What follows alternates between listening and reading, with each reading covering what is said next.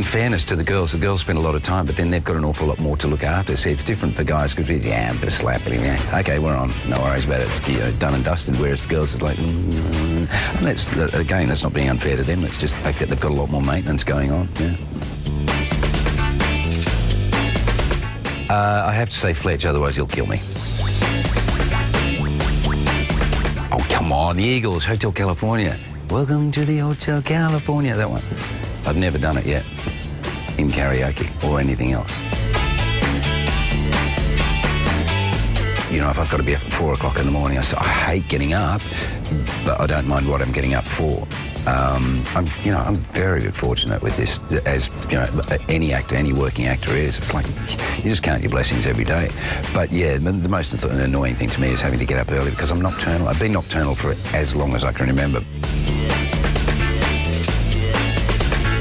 One of the silliest things that ever got sent to me was an invitation to both Fiona Cork, who played my second wife in the show, played Gail Lewis, and from these a group of girls in London, and they sent us an invitation to their bad taste party, and it was a package. The invitation was a complete package of stuff, and it was just the silliest stuff in the world. It was like these sock puppets that they'd made, and silly masks, and bags of weird confetti and all of that, and they said, you've got to bring all of this. And they'd sent us the invitation as if, like, one, it was around the corner, not on the other side of the world, and two, that, yes, we were definitely coming.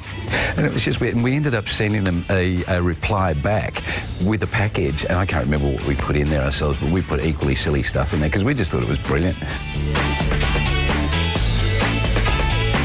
Hard to say actors because it's a different thing saying actors because I have a respect for actors, but for characters, my favourite characters in the past have definitely been Joe Mangel and Henry Ramsey and Paul Robinson.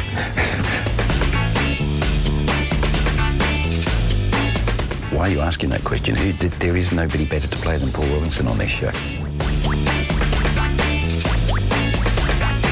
Coming up next is Neighbours. What a fantastic show. You better watch it or I'll come down there and I'll rip your throat out.